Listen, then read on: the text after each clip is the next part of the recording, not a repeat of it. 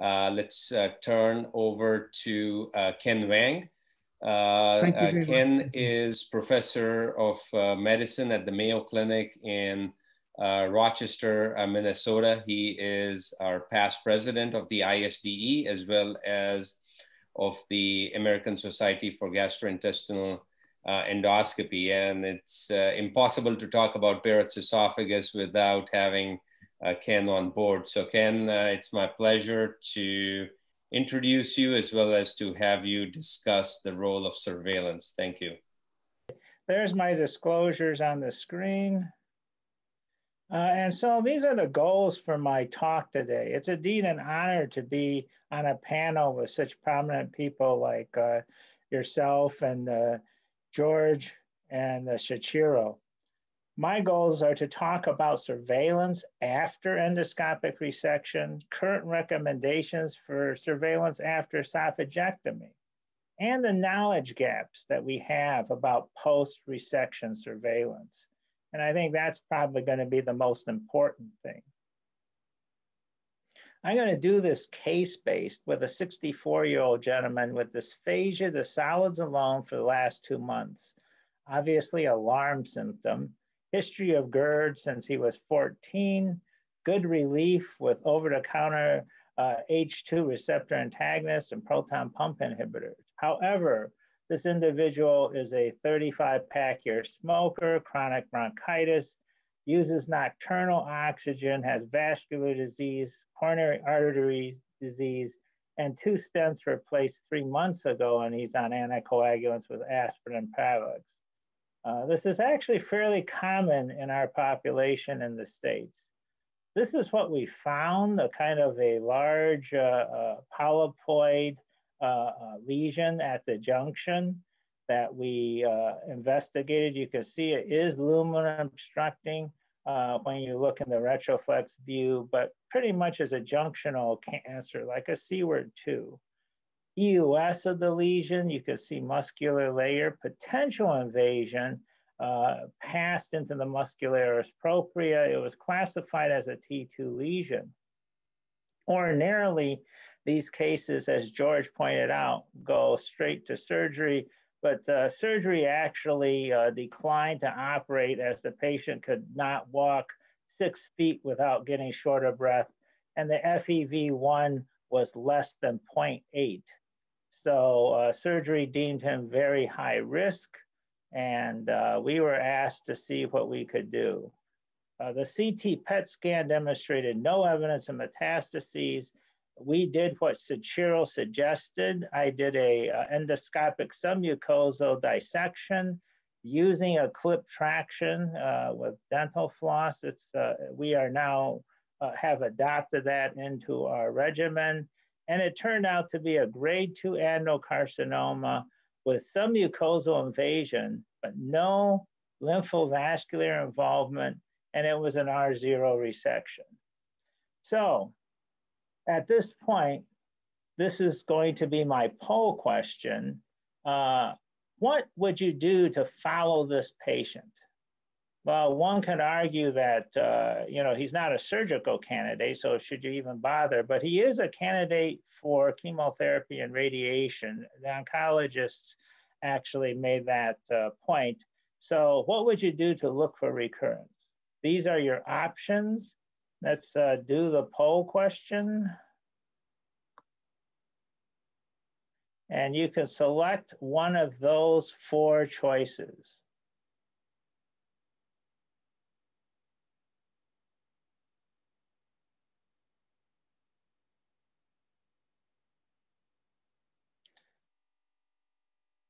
Wow, I think there's more surgeons on this call than gastroenterologists, but endoscopy seems to be winning. And to be honest with you, I will now review what the guidelines say to do, which is quite interesting. Thank you all very much. It's a few more are still coming in, but it's pretty clear endoscopy is going to be the ruling factor here. Being a gastroenterologist, we all appreciate the business. So I went and looked for, are there guidelines that actually cover this topic? And there are surprisingly few that really specify what happens when you do endoscopic submucosal resection. There's the Japanese Esophageal Cancer Practice Guideline from 2017, but that was actually published just last year in 2019. And the first author was the past president of the ISDE, Dr. Kitagawa. Anyhow, being his comprehensive self, he governed that if you did ESD, as in this case, he would suggest doing EGD every 3 to 6 months for a year after resection. And he pointed out that lymph node metastases usually occur sometime around year 2 to 3. And after that first year, they would then advise doing CT and EUS imaging. Now, if you did an EMR, you know, it sounded like there would be a need to do a little tighter follow-up.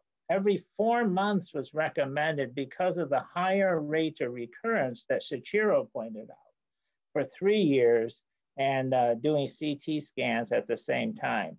Now, this is all based on consensus expert opinion. There isn't really evidence-based data to show one regimen is better than another, or we should be doing this 3 or 4 months or 6 months. That data doesn't seem to exist, but these were the recommendations. Now, if you did esophagectomy to look for recurrences, it's pointed out that most recurrences occur within the first 2 years, and the recommendation was to do EGD CT scans every 3 months for the first 2 years, very tight follow-up, and then EGD and CT every 6 months afterwards for years 3 to 5, and then for years 5 to 10, yearly EGD or CTs.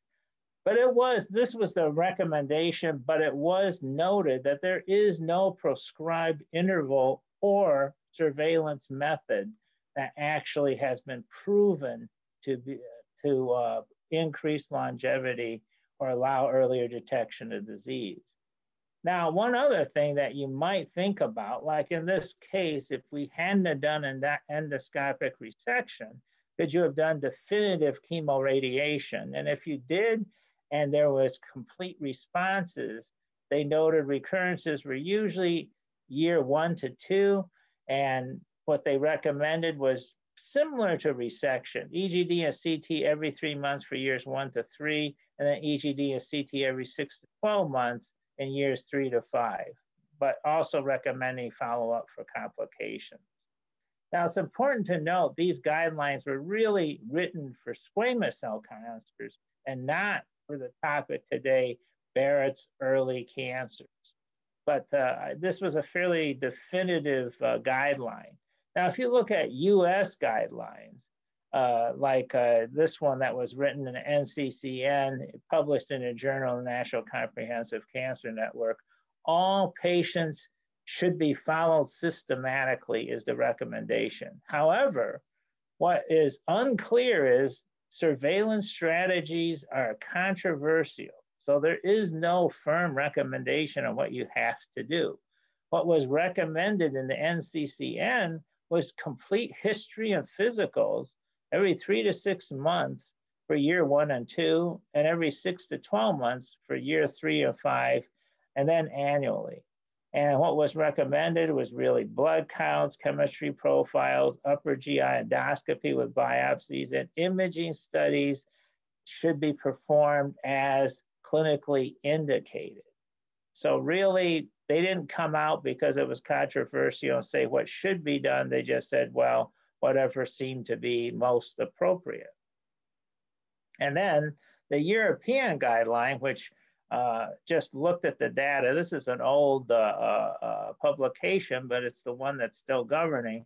There is no evidence that regular follow-up after initial therapy influences the outcome. So on that basis, they really just said, well, you know, whether or not you follow, what difference does it make? Well, one thing to keep in mind, like I pointed out, we're talking about adenocarcinomas, but a lot of the guidelines were written for squamous cell cancers, not the NCCN, obviously, but certainly the Japanese Society. And cancers of the squamous cell cancers definitely have a worse prognosis than adenocarcinomas. Now, this happens to be a study from Japan. You can kind of see that there are much fewer adenocarcinomas. As Shachir was pointing out, you know, his 9% of cancers being adenos is dead on with this publication. These were all superficial cancers. But if you look at disease-free survival, it's not very high with the squamous cell cancers, hovering on 50%, whereas adenocarcinomas are better than 80%, which is, you know, then the recurrence rates you can see kind of mirror this. So really, we don't have great guidance for adenocarcinomas. A lot of the careful follow-up being done for squamous cells perhaps don't apply as much to adenocarcinomas. This was one of the publications for, once again, squamous cell cancers. And as pointed out in Dr. Kitagawa's article, recurrences usually within a year, 2 to 3 years have been reported. And you can see off comes the EMR ESD, every 3-month endoscopy, and then 6 months after around a year. They did throw in this publication screening by an otolaryngologist, which obviously isn't a bad idea and isn't something that we routinely do in the States, but something to contemplate, because I have found squamous cell cancers reoccurring, especially in the oral pharynx in these patients. And it was recommended this be done with Lugol solution in otolaryngology every year. So risk of recurrence after ESD, as was pointed out by Shachiro, if this is done properly, everything's taken out. Very few local recurrences in this particular study, and 1.4% distant recurrences. So overall, not bad results from ESD, and there was a recommendation just to do watchful waiting. The AGA clinical practice got a document that was published that looked at the use of ESD in esophageal cancer.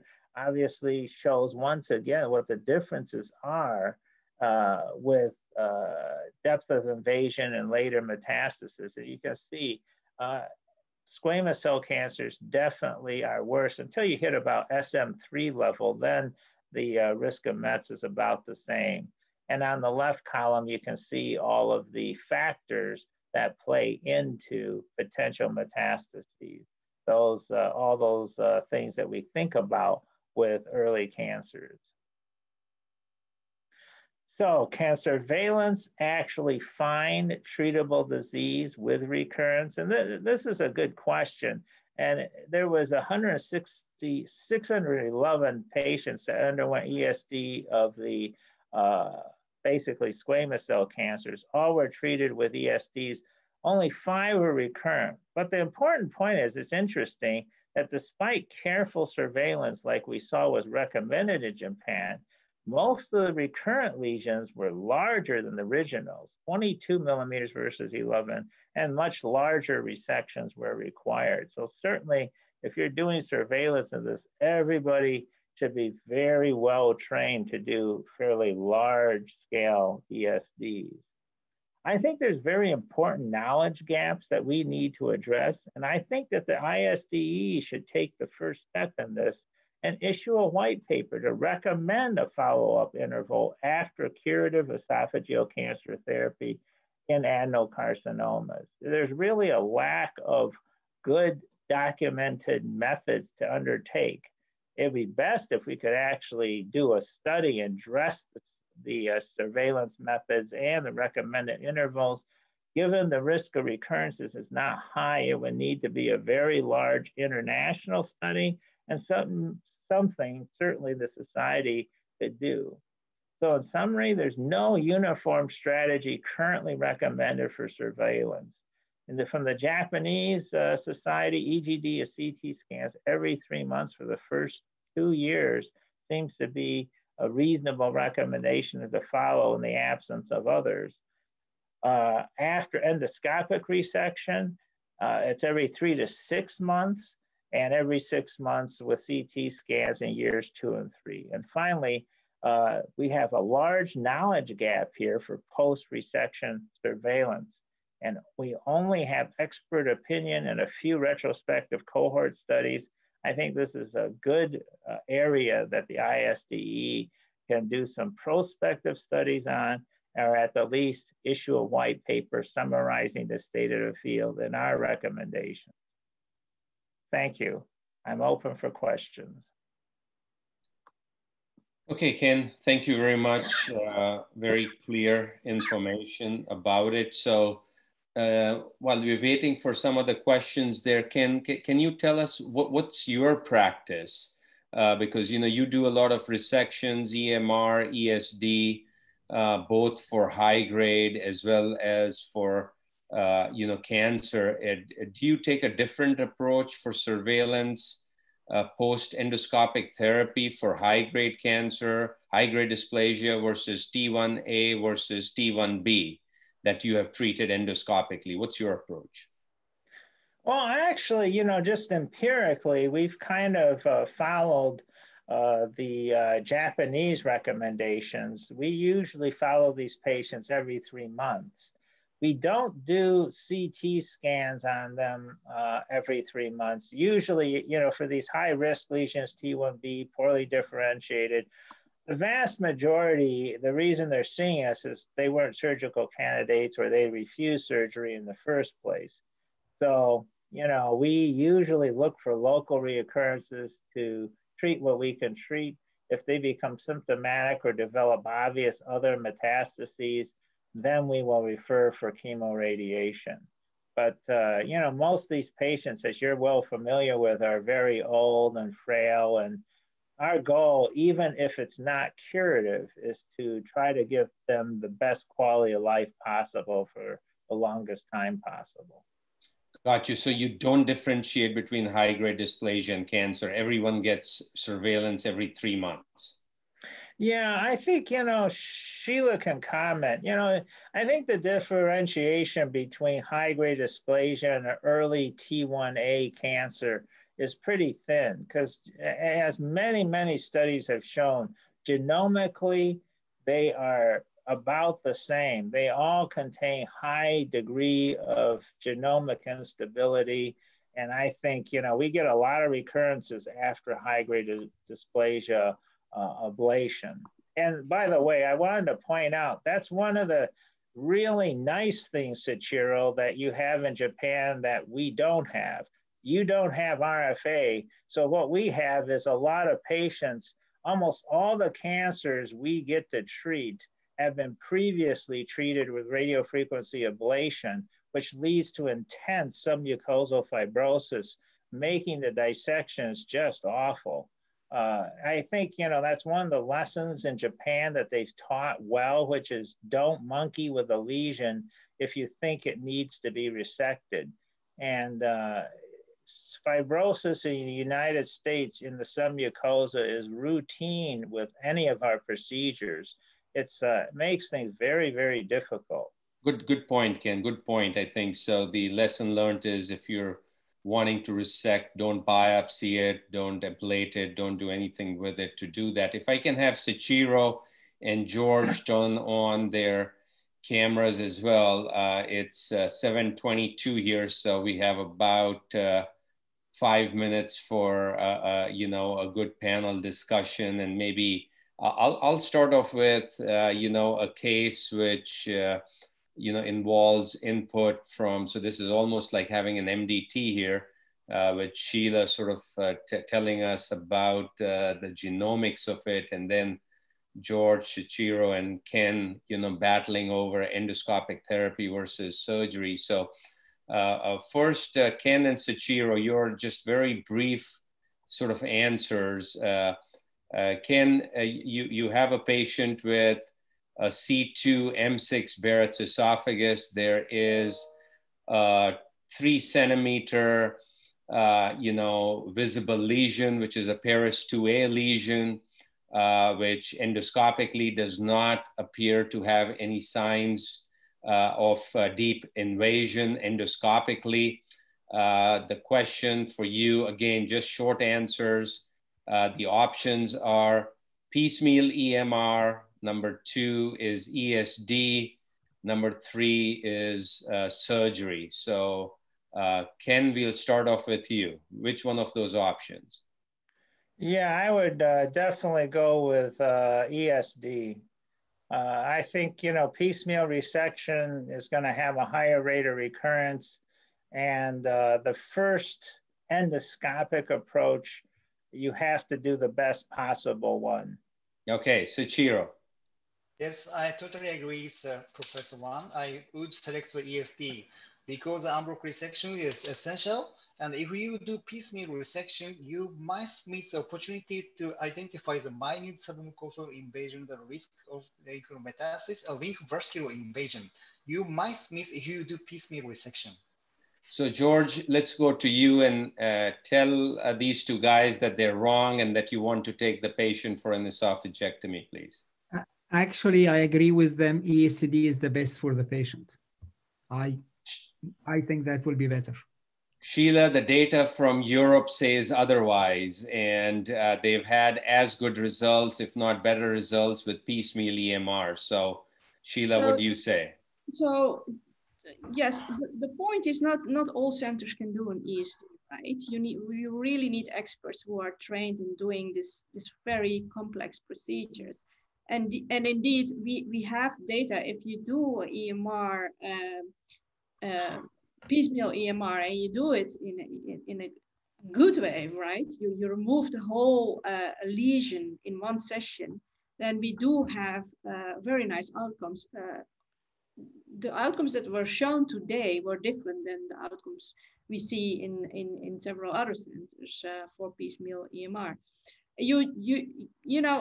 Ken, you just gave a beautiful presentation about the follow-up and the surveillance of these sort of cases and what you're talking about, Prateek, and also the decision-making of do we go a piecemeal EMR or do we go ESD? And we didn't speak about biomarkers. That was not a topic of today, but I know Ken is very busy in this field. You've shown us something about artificial intelligence. It's going to be a new biomarker for us.